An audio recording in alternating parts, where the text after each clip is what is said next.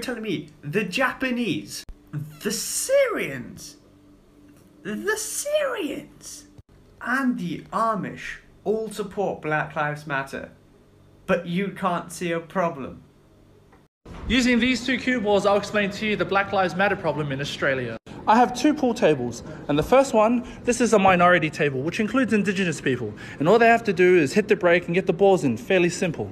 But this table, this is a white Australia table, and they pretty much had 200 years head start, and they established everything in the country, so their brake looks like this. Bro, can you get home ownership in and business? Beautiful. But don't worry, my minority friends, don't fret, because you still have your break. But before you start, I just need to put this here. Wait, what the? Don't worry, it's trauma, injustice, and discrimination, but I said sorry, so it should be fine. So just go for it, bro. I think you're just being lazy, eh?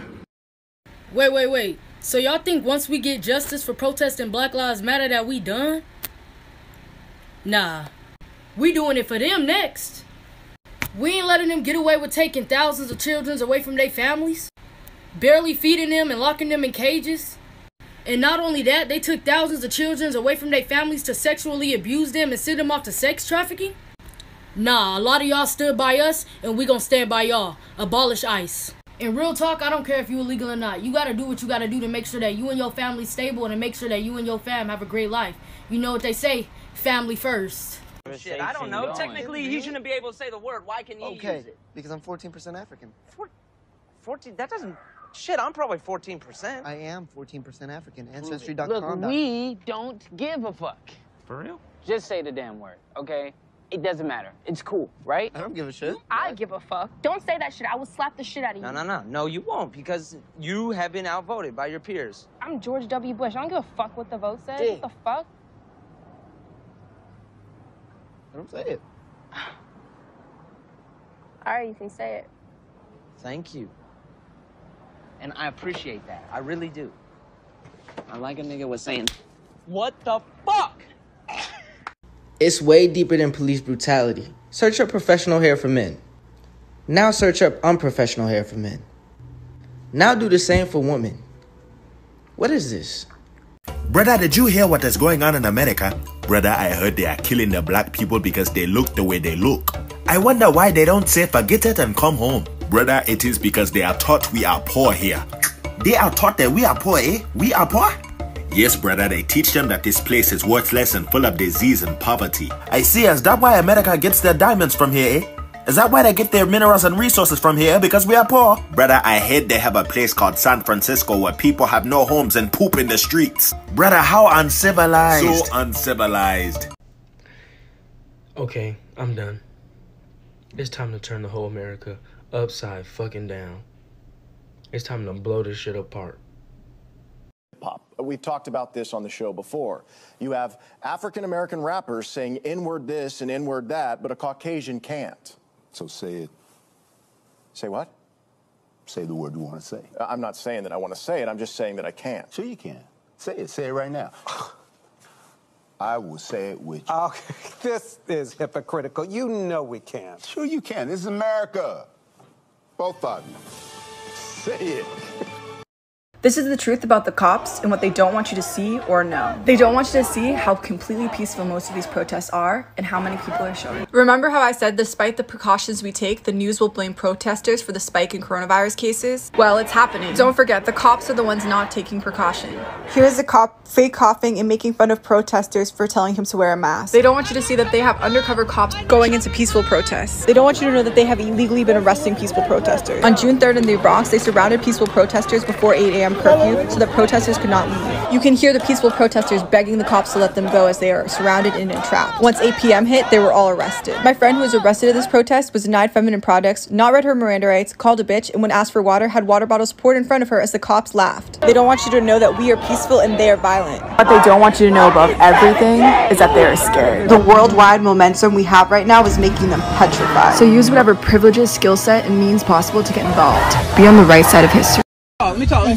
Thank you. I just want to say I'm glad that you guys are out here. Trump now has proved that racist white America does exist. You do exist. We have. So someone said it was supposed to be a protest and not a riot, But it was supposed to be an arrest, not a murder. This young group of African Americans were just minding their own business. Then this white guy kept calling them the N-word and swearing at them for no reason. When they decided to walk up to him, he instantly regretted what he said. By then, it was too late and he got put to sleep. Lesson for today is to think before you speak. So a lot of you guys have probably seen this tank of a man protesting. He's straight up taking on the cops like all by himself. So no one knows who he is? Yo, yo, yo, yo! Oh! Yo! Oh! Girl! Hey! Whoa! Hey! I know I don't have much of a voice because I'm a small creator, but I still have some. I need y'all to see this. Take a look. So this 12-year-old boy was in court for a felony charge for selling CDs. And as you can tell by his skin color, he's a person of color. And then this white woman, who's a daycare provider who hanged a toddler in her basement, was sentenced to probation. Felony charge, probation. Seen the videos on Twitter showing cops punching protesters, arresting people for no reason, tear gassing bystanders, and all this bullshit opened the floodgates to bizarre shit. Fucking Batman showed up, property was destroyed, and white teenage angst hit an all-time high. For the first time ever, white teens have gotten what they have always wanted. Purpose. Dylan and Cody are going full-on Mad Max cosplay. Caucasians are fucking karate-kicking police cars like their parents just got divorced. And the problem is, the conversation has quickly turned from police brutality to this. The rape of America is happening, and it's happening right before our eyes, and it has nothing to do with the death of that poor man. These wanton acts of violence are part of a coordinated effort to eventually overthrow the United States government. The worst people in our society have taken control. I couldn't agree more. Hello everyone, I'm sure everyone has seen this photo of Dictator Trump holding a Bible. Allow me to show you a few other people who took a photo eerily similar. It's also worth mentioning that there's obviously undercover police officers in the crowds. This one here is seen wearing a wire, and countless reports of pallets of bricks being dropped off. Now, if you heard what Dictator Trump said in his speech today, this Oompa Loompa with a neck vagina said that bricks were being thrown at good men. Instead of throwing bricks, here's what you can do. The protesters in Hong Kong used them to create barricades so it's harder for the police to maneuver around them. If you see a pallet of bricks anywhere lying around, do not use them to throw or loot or anything. Use them to create barricades and make yourself safe. It will stall time and make it way harder for them to go through the crowds. Share this and stay safe. So check this out, y'all. Pass the word around, all right? Everybody needs to know this. The next white person that says the N-word getting beat the fuck up. We ain't giving y'all no more passes. What is it about President Obama that really gets under your skin? Is it because he's smarter than you? Better educated? Made it on his own? Period. Didn't need daddy's help? Wife is more accomplished? Better looking? I don't know. What is it? What is it about him? That he's a black man that's accomplished, became president? That he punked you on the whole birth certificate thing? What is it about him? Just wondering. Ladies and gentlemen, the volume inside of this bus is astronomical. It is way It'd be a shame if protesters found out that if you filled a balloon with paint and you threw it at riot police, it would cover their vision and they wouldn't be able to fight back unless they took their face mask off.